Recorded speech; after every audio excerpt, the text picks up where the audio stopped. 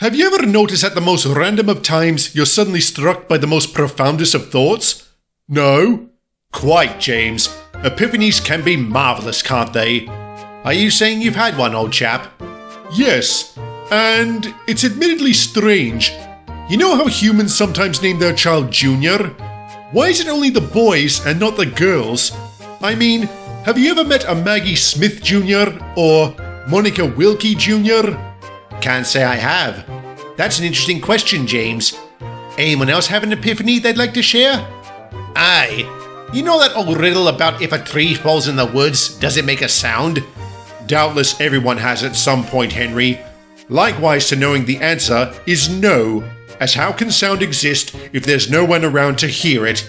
Yes, but if you follow that logic, how can that same tree fall if no one's around to watch it fall?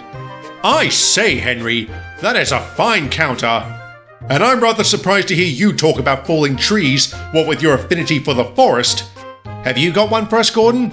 Indeed. It's one I've pondered for the longest time.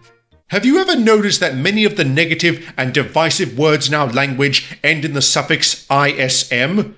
Such as extremism, fundamentalism, fascism, communism, jingoism, fanaticism, cynicism, racism, environmentalism, feminism, feminist. No!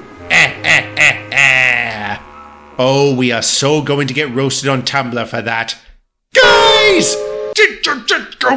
Percy! Don't do that! You'll give the animator a fatal heart attack! You see?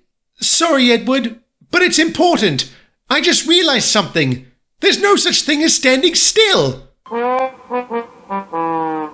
What? Have you been hovering at the Welsh Coal or something, Percy? Quite. I mean, behold, little Percy, we are not moving, we are stationary, and surely are most of those watching this video. It seems that way, Gordon, except the world is spinning. It's always turning, always moving. So in reality, the whole idea of being still at all is nothing but an illusion.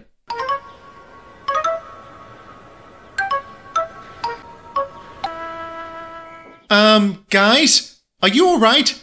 Guys? Guys? What's wrong with them? I think you broke them, Percy. Awkward? What do you think I should do? Distract the audience. Oh, right. Thank you very much everyone for 17,000 subscribers and 7 million views on this channel. Happy Thanksgiving to those watching from the United States, and happy birthday to Andrew Leago. You can find the link to his channel in the description. Now if you'll excuse me, I need to find a way to help my friends. Maybe I can snap them out of it by spoiling the ending of the new Fantastic Beasts movie. Don't you dare!